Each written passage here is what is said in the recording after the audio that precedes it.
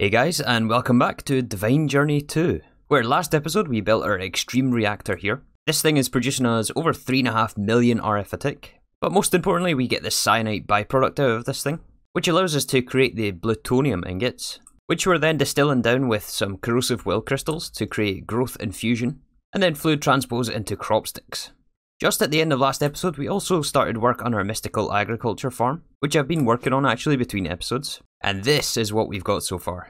So right now I'm just in the process of trying to level up our crop stats. You can see here that these are already at 30, which is the max stats. This is basically an addition of each of the 3 stats on the crop. So there's strength, gain and growth. Looks like this one has already reached 10, 10, 10. Unfortunately, we don't get access to the seed analyzer before we do Astral Sorcery. However, we can see here in the tooltip, it does actually show the stats. It's a little harder to read though, but they are there. So yeah, these slime ones are at 30, so they're ready to be planted. So I think we'll put the slime in this one here. It's very, very quick to grow. Yeah, we also need to filter the ranged collector here. But yeah, you can see just how quick this thing is. And we get so much essence per harvest too. So yeah, let me show you how all of this farm setup is going to work. Right now we have iron and gold leveled to 10, 10, 10. And these two that are marked with the glowstone still have to be leveled. I just wanted to get these things planted. So these ones are still the 111 stats. But yeah, starting with the item collection, we're just using ranged collectors. And these are connected to item laser relays, which snake all the way around the chunk, and then output into an item interface from actual additions. And then using integrated dynamics, we import to the controller slave here, or in the case of the middle chunk, the drawer controller. And that will be stored in the essence output drawers, which are all max upgraded and have the void upgrade. Make sure we have the void upgrade in there. We don't want any, like, millions of entities on the floor and crashing the server. But the blocks underneath the ranged collectors are hydrators, which speed up the crop growth. And we're running double energy upgrades, a range add-on of 5, and a speed upgrade of 1. And these things do stack as well, so yeah, you can see the range on just one of these. And we have 9 per chunk right now. I may add more in these other corners just to speed it up even more, but yeah, it's a lot of clicking to get all these configured. Underneath we just have conduits and power cells to power the hydrators with RF. And then we're also running a feral flare lantern just to keep things lit up. But yeah, as for the collection of the items, or the harvesting of the crops rather, we're using integrated tunnels player simulators. Actually, maybe it's easier if I show you on the middle one here. We have a drawer here just with the Horn of the Wild from Botania. And the Horn of the Wild, when you right click, will harvest all the crops in a range. I think it's around 17 by 17. I could be wrong about that range. But yeah, all you have to do to get this set up is have some sort of inventory with an item interface. And then inside the player simulator, you just have to have a variable card set to Horn of the Wild and click item. And this will basically player simulate as if you're clicking the Horn of the Wild, which is the fastest way that you can harvest these crops, I believe, in this pack. It's pretty much instant as soon as these things grow. Much faster than the farming station.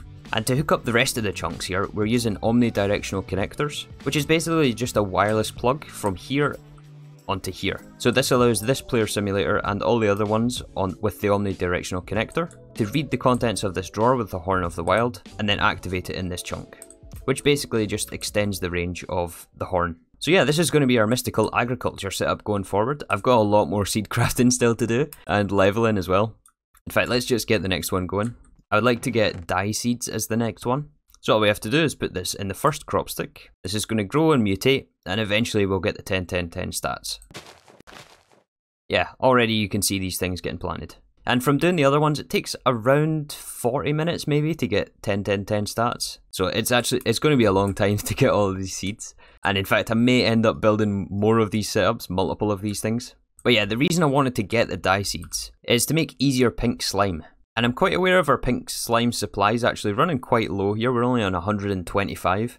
Basically ever since we rebuilt our mob farm, we didn't reintroduce the pink slime in there. But now that we have access to seeds, we can just craft this thing. Slime essence and pink dye. But that brings us on to the next question, which is how we're going to turn these essences into raw materials. So some of them, like obsidian essence, only have the one craft, basically the essence to the obsidian. So I think we'll just set up crafters to craft all of the obsidian essence into obsidian blocks. However, if we look at something like ice essence, this can give us a few different materials actually. And there's a few which combine the essences together into aerogel. So I'm still trying to decide what the best way to handle this is.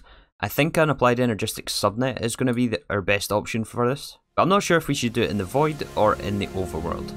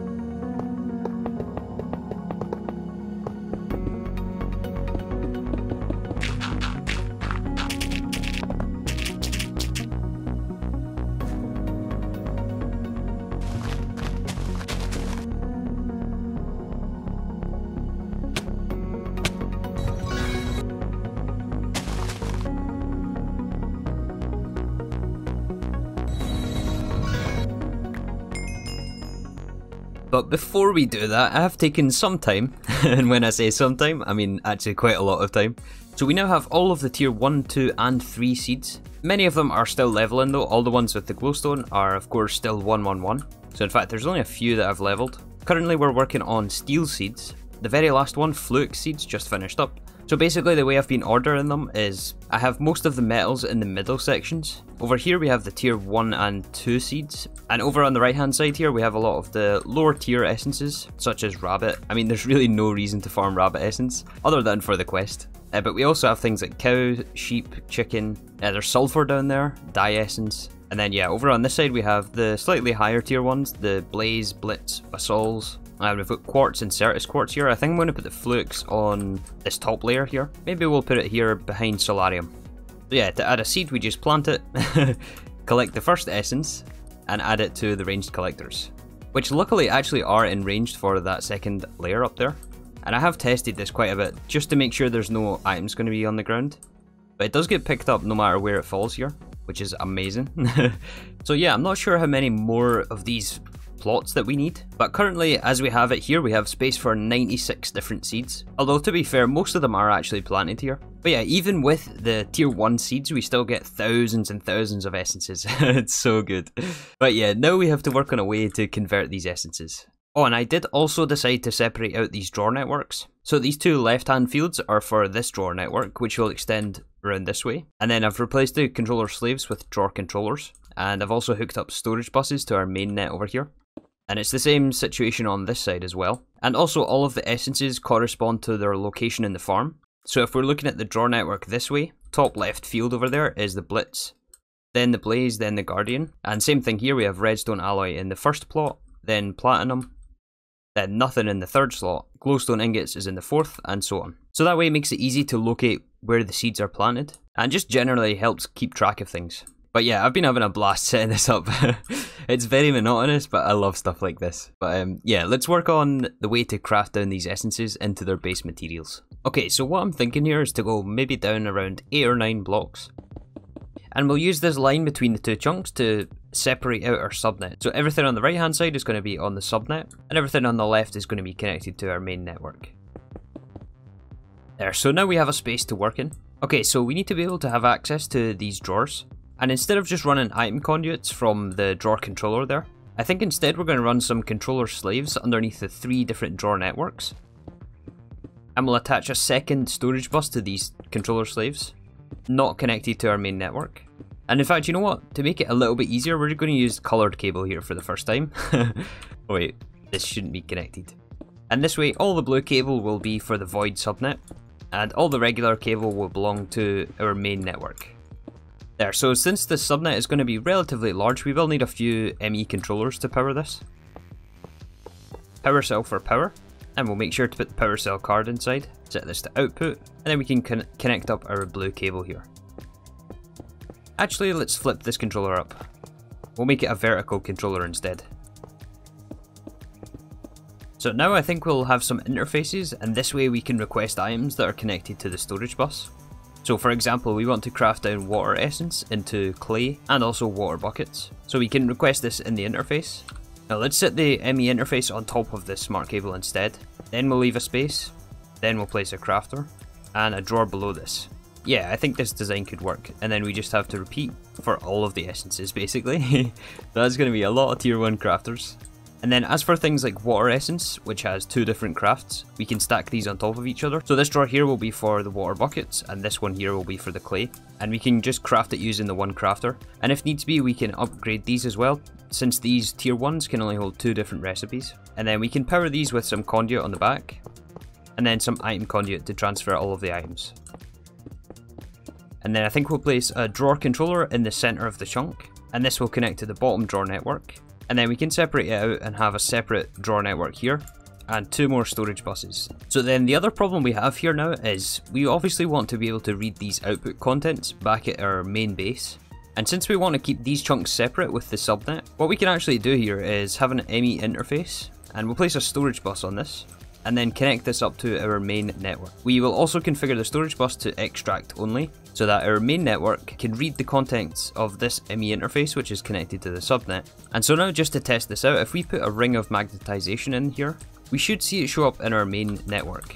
Yeah, there we go. It took a little while, but it's in there, and we can extract from this. There's a little bit of lag with the server here, but maybe just has to update. Wait, did that duplicate the item? No, it is gone from the drawers. Yeah, now it's gone from the terminal. Alright, so since there's so many seeds, where do we even start with this thing? Should we just start with the tier 1s here? So like with wood essence, what do we need from wood essence? So from wood essence we can craft each of the vanilla types of wood. I think we're only going to be interested in the dark oak wood, but we can also craft saplings with this if we add some nature essence. Yeah, here in the witch's oven we use acacia saplings for acacia resin, and I think it's the same situation with jungle saplings. Actually, you know what, it doesn't really make sense to have the wood essence over here when it's planted in that quadrant there, so let's move this setup to over this side actually. Okay, I copied the setup on this side. Let's start by filtering in the wood essence in the interface, and we'll also ask for nature essence here. So we're going to limited item filter the wood essence into the first crafter, and then I think for the saplings we'll do a 2x2 drawer, and we'll use the tier 2 crafter instead. And here we'll also filter this in. There, and then lock the drawer, and we have passive wood. And then we'll have one recipe for each sapling. So we need jungle, birch, and also dark oak. I think actually that's the only 3 saplings we need. But yeah, again, we just continue along the drawers. And this is going to be a lot of filtering. So I'm gonna make an attempt at this whole row, and then we'll come back and see if we need to make any changes to this. Alright, so I've been at this for quite some time actually, as you might imagine with all the crafters set up here. But I did manage to get all of the right hand side of the farms filtered into these first crafters here that we placed. And there's a few changes I've had to make to this, which I'll show you in a second. But we also got all of the metals for all of the middle field, at least all the ones that we have planted and have access to at the moment. And all of these ones I've given their own tier 1 crafter and put into compacting drawers, so that we can have nuggets, ingots and blocks. And since we're using so few interfaces here, we're basically maxing out the slots in the config interface. I have added in some extract speeds just to help with the distribution of the items among the crafters. And these conduits probably can't sustain exporting to all of these crafters at once, but the consumption of materials here is probably not going to be that high to where all of these crafters end up empty at once. So it should be sufficient the way we have this set up. Although some of this is probably overkill, maybe not for the ingots actually, but some of these other ones that we have set up is probably way overkill. But yeah, it's fun, so why not, right?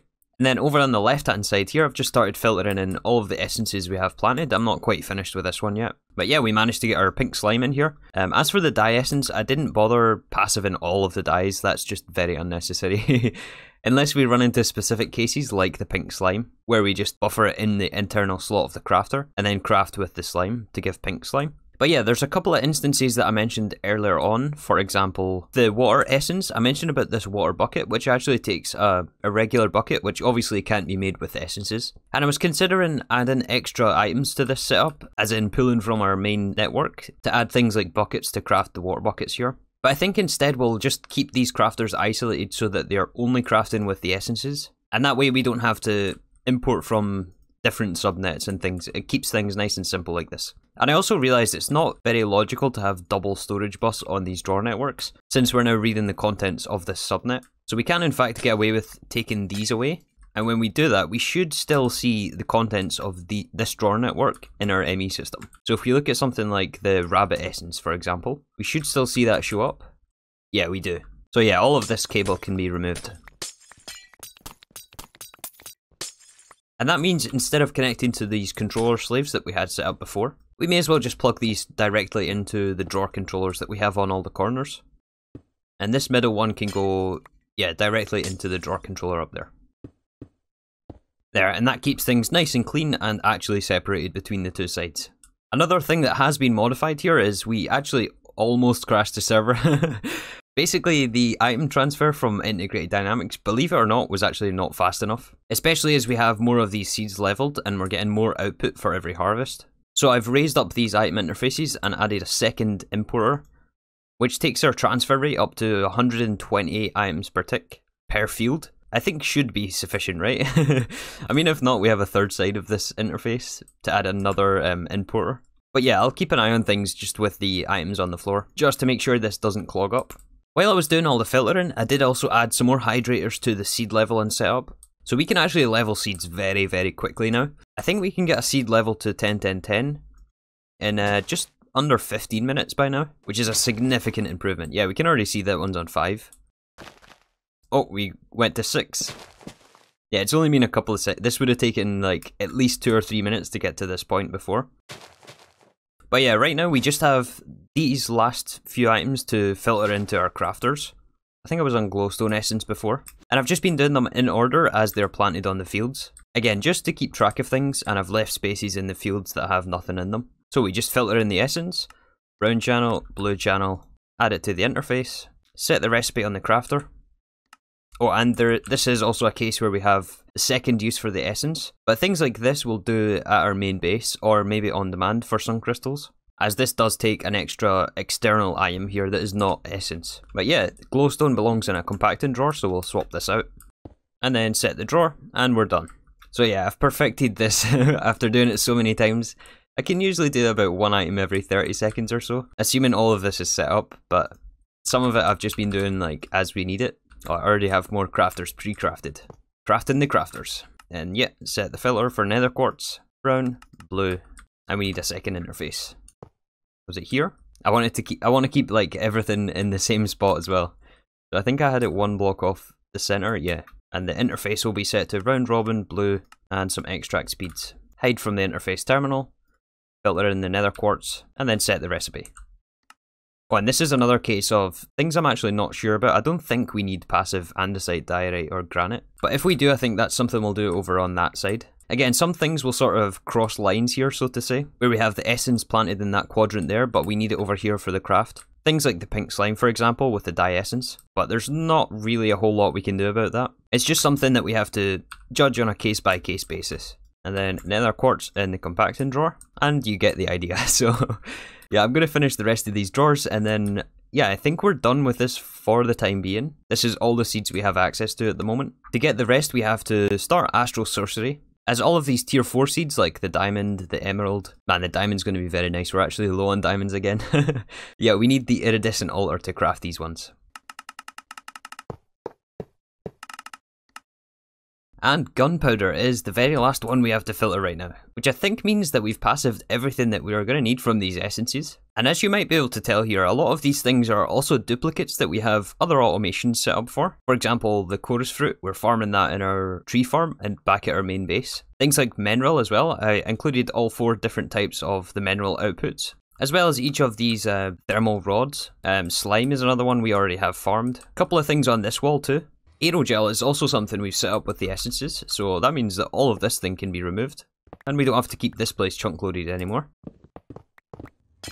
And something else we can remove is actually our Grains of Infinity farm down here that we've had set up for I don't know how many weeks now, but this setup is now irrelevant, so let's demolish this. And you know, I never did get around to finishing this room, but I guess it's not really needed now. And overall, less entities on the floor is always a good thing. We also now technically have infinite flux crystals, which means that this setup is no longer needed. Although for things like this up here, I'm tempted actually to leave this as is. Not because we need it, but just because, I don't know, it looks kind of cool like this. And if we start ripping up this whole base, there's gonna be nothing left. I mean, a lot of this stuff is also irrelevant now. These were making things like silicon, which we now have seeds for, obsidian we have seeds for, ice we have seeds for, gravel, snow, niter we have seeds for. We have to keep energized dark ingots, and I think we have to keep all of these ones too. Actually no, we have the rods on passive, don't we? We can pulverize those actually. But yeah, I'm not really sure what to do about systems like this, if we should completely rebuild or just leave them and turn them off. Let me know your guys' suggestions on that. Same with our farms over here. I mean, a lot of these are not needed anymore. We have essences for things like melon, sugarcane, wheat, cactus, even the mineral saplings and slime. So yeah, let me know, should we tear down all of this farm? Or should we just leave it as is and turn them off? Well, I know that we can definitely take out this crafter here that crafts the sulfur essence into sulfur, as this is a duplicate. And we can also free up space in the interface here. And also this flint, I think. We already have the essence for flint. Yeah, we're definitely crafting this with a fire and stone essence. So this one can go as well. Actually, same with these saplings as well. We no longer need to craft these saplings here. And I realised earlier I did miss the spruce, which I did add to the crafters in the void world there. Just in case any of you eagle-eyed among you pointed that out. I guess all of these machines are also irrelevant. Well, maybe not the atomic alloy and things, but certainly the steel and the refined obsidian and glowstone. So yeah, not really sure what we should do about all of this stuff, but the rubber is another one we can get rid of actually. But yeah, leave your opinions in the comment section. So I wish we could have got a before and after of this, but look what's inside our crafting terminal now. We have so many more resources to our name. This is so satisfying to scroll through here and see all of this stuff we've automated. And I haven't yet upgraded any of the drawers that we're crafting the essences down to. But honestly, it might not be necessary since we're buffering so much of the essences. I have fully upgraded all of those drawers. But yeah, I think that's going to be enough mystical agriculture for one day. We're still going to have to come back to that in the future for all of the rest of the seeds. But I think now we should make a start into Astral Sorcery. Astral Sorcery is always a fun mod to go through, and I'm interested to see what sort of changes this pack brings to this mod. So yeah, I guess the first steps is to get our luminous crafting table, and also the resonating wand. So as you might have come to expect from this pack by now, this is not going to be as simple as simply dragging the items into our crafting terminal here. So to start with, the luminous crafting table is going to first of all take plutonium, which we made last episode. However, this is comprised of two materials, the cyanite, which we have quite a lot of backlogged, and mystical iron, which we do have on passive. However, I didn't end up setting up the cold iron for passive automation. We're still just doing this on demand with the thaumium. So let's change that and make this a passive process instead. And to do that, I've simply added a storage bus on site here. I moved the range collector from below onto the top side, which takes the items and puts them inside the drawer where we have a storage bus on the back. Then we have a level emitter down here which keeps 32 cold iron in our system. And when we're below 32 cold iron, this level emitter will turn on, activate the conduit which pulls the thaumium from the ME interface and places it inside the dropper where it drops it into the fire and creates our cold iron. So yeah, it's a very similar setup to some of the other things we have in the base. For example, the Fluix, this is a very similar setup to that. But all of that cold iron should be sent now to this alloy smelter, which melts our plutonium, which is actually all being taken out to make crop sticks. So I think in some way we do want to control this system. We don't want all of our plutonium being put in here, as we have this buffered in a black hole tank. So this is effectively going to run forever. So yeah, that's going to eat a lot of plutonium if we leave it like this. So one thing we can do to fix that actually is we could actually just level emit this pulverizer and set this signal to only be controlled on a high signal, and then we can place a level emitter on top of this. And we'll filter the level emitter for plutonium, and we'll say when we're below 64, yeah, when levels are below 64 plutonium, or no, we want this above, yeah, when we're above 64 plutonium in our system, this will use the rest and create growth infusion. In fact, you know what, let's make this 128. I have a feeling we're going to need a lot of plutonium for Astral, and if we need to change it, then it's easy enough to change this level emitter. So yeah, that should ensure that we do have some plutonium to work with. And since this drawer is limited to 1 stack, it will never actually reach the 2 stacks of plutonium, so let's make sure we put a drawer upgrade in there. But yeah, as for this divine underpowder, which we made I think 2 episodes ago from Lightning Craft, I've still not figured out what we can do about this, just because of the TPS issues. There is actually a fix that Taz implemented, which adds the recipes onto this extended crafting core, and basically it takes the same inputs, only it uses the combination crafting instead of having to deal with all of this lightning malarkey. So I'm not sure if we should use that. Maybe let me know your suggestions and feedback on that. But I know that Taz and a couple of other guys on the Discord are using that in their games, and they said it dramatically increased the TPS, so it may be something we have to resort to. But yeah, the other thing we need for our luminous crafting table is runed marble, which usually are generated in structures found in the world. However, I think those have been disabled in this pack. So we have to craft this runed marble with runes of orb. Oh boy, this is a recipe. Okay, so the ender cores we have automated. I mean, they're on demand, but they're automated. The ethereal slates are partially automated, and the augmented capacities, we have recipes for these. I don't think we're going to be passive in this. I don't think it's necessary to passive this stuff, but we'll definitely want to be able to make sure we can create this on demand. So let's put in recipes for this and just let the ME system tell us what we're missing. Since we'll be using a fair amount of blood magic runes, I'm going to get these crafting again.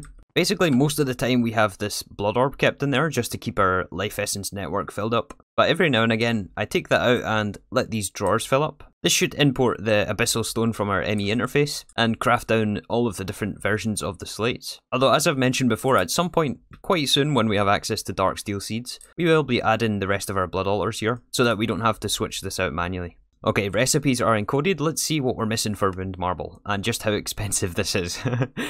I mean, look at this. For 4 pieces of ruined marble. I mean, we have the resources for it though, including the moonstone, which is nice. We just recently got the access to the essence for this. As crafting this before with the unstable ingots was not fun. So yeah, let's get our ruined marble. And then I think we just need some mystic ingots, which are also made in the lightning infusion table. Although we do have 32 to start off with.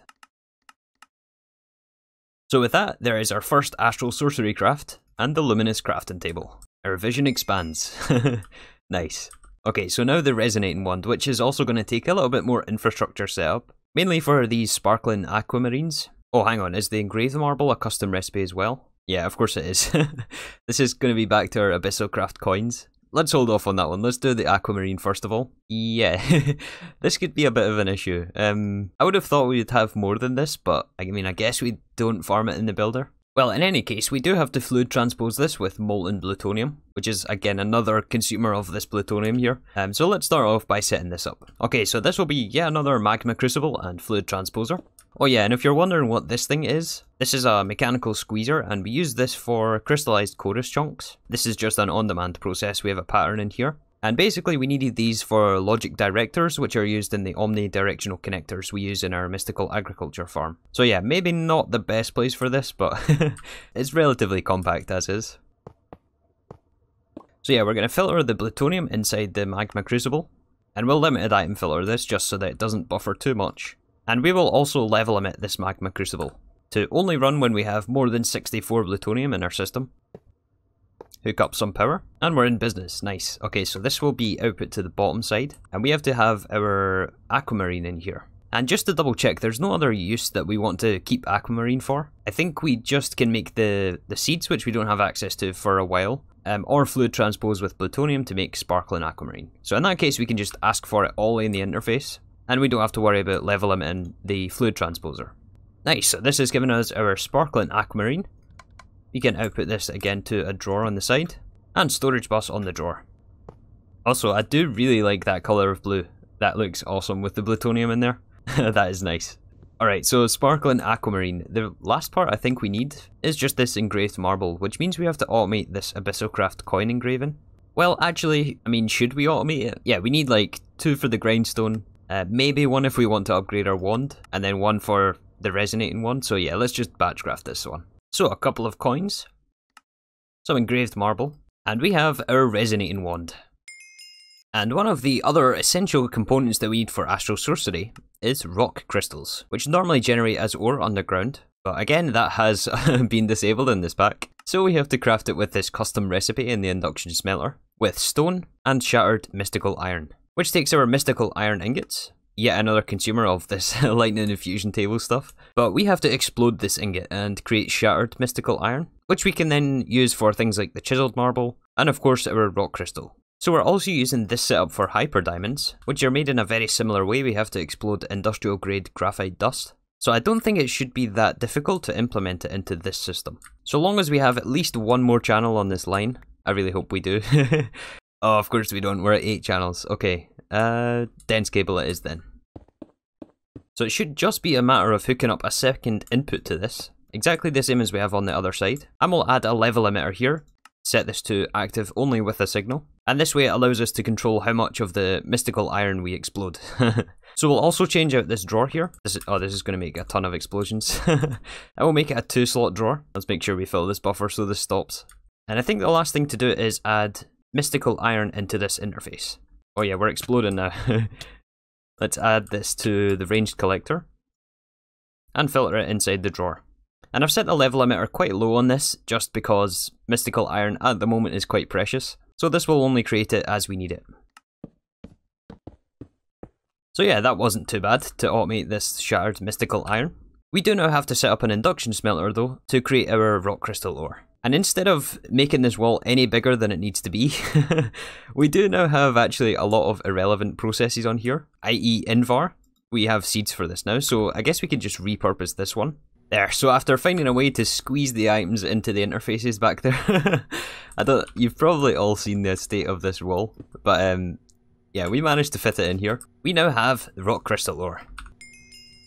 Oh, and this gives us our astral tome as well. And a trophy, it looks like. Or no, an advancement. Yeah, a trophy as well. So yeah, with the rock crystal, we do want to process this down. And we could just break it with our pick here, but I think it is affected by fortune. Actually, I shouldn't have placed that down. Let's silk touch this again. Wait, that wasn't silk touch. As you've seen, we did get 3 different rock crystals from that. So I'm curious how many we'll get if we send it through this system with our bound pickaxe for fortune 5. Wait, did we not get anything? Does this not work with the mechanical user? It's definitely not filtered in the ranged collector here. I did double check this, so yeah, this is only picking up our amber. Let's try it again. Ah, I guess it doesn't work. Maybe this isn't a high enough mining level. Oh no, it does say on the tooltip that it is mining level obsidian. And we can break it ourselves, just not with the mechanical user. Okay. Well, I may have to do some testing and try to figure out a way to process these rock crystals, as I think we're going to be using these to generate starlight, which is going to be another exciting step here coming up in Astral Sorcery, but I think we're going to wrap things up here for the day. I'm so happy we managed to get all of this mystical agriculture stuff up and running. And when I was switching out this invar, I realised that we actually missed refined obsidian. So we don't have that crafted anywhere. Oh wait, we do have it crafted here. Yeah, I knew I added that processing pattern. We're just missing the storage bus on this drawer controller. Well, it's definitely quite likely I missed something else when I was encoding all of these recipes and patterns. But I'm sure we'll find out soon enough. But yeah, we're going to wrap things up here. Thank you again for watching, and I'll see you all tomorrow for some more Divine Journey 2.